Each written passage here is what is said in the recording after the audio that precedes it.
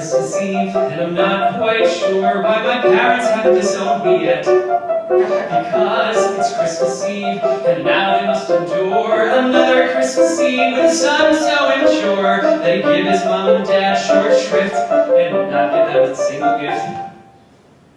Like a shrink-wrapped basket of handcrafted soap. No, it's Christmas Eve, and it's too late by now to get them store-bought things they actually use.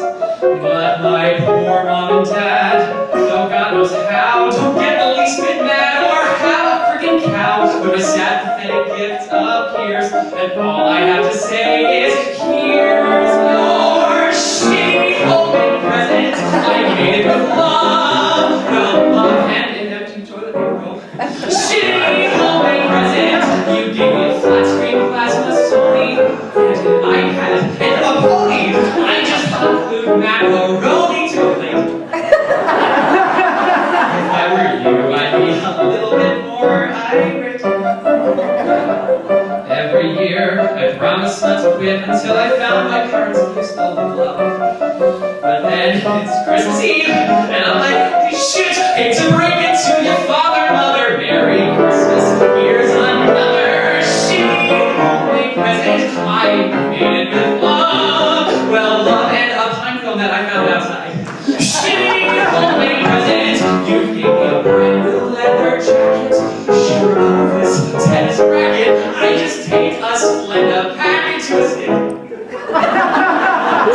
If I were you, I think I'd bludgeon me with a brick. I should have gotten you the hot stone treatment and a couple's massage, or hire contractors to build you a two-car garage. You needed matching scuba suits and tanks, a beach house in the Outer Banks. But thanks to me, it's D, none of the above. I'm not even trying. You say you love homemade gifts the best, but I know you're lying!